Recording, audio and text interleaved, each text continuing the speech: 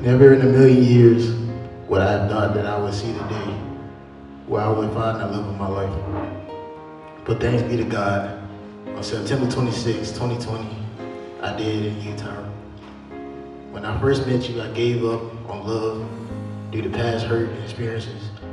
But in seeing your beautiful face and having breakfast with you at Kiki's for the first time, I knew from that moment that I wanted to marry you.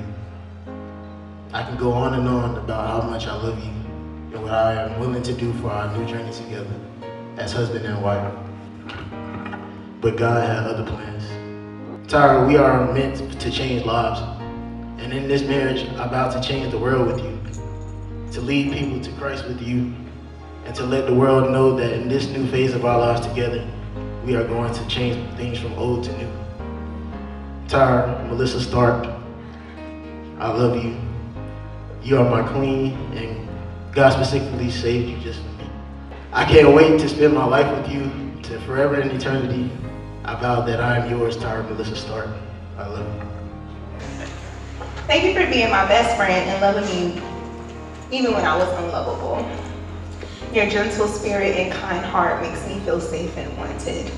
In many ways, you resemble the heart of Jesus. Many have asked me, when did I know you were the one? And honestly, that's how I knew, was when I saw your heart. Even in chaotic times, you remained calm, like Jesus was when he was sleeping in the boat during the storm. Thank you for loving me. The me that no one else gets to see. The uncut version, the dramatic version, the crying version, all of it. You love it all, and I gotta always love you, all of you. I know I had my walls up in the beginning because I didn't want to make the same mistakes I did in the past, but you were patient and kind. I've got to be patient and kind as well, even though the Lord is still working on my patience. I adore you, and again, I love you, my pumpkin, Marius Javon Stark.